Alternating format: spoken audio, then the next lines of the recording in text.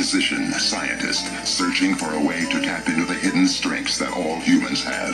Then an accidental overdose of gamma radiation alters his body chemistry.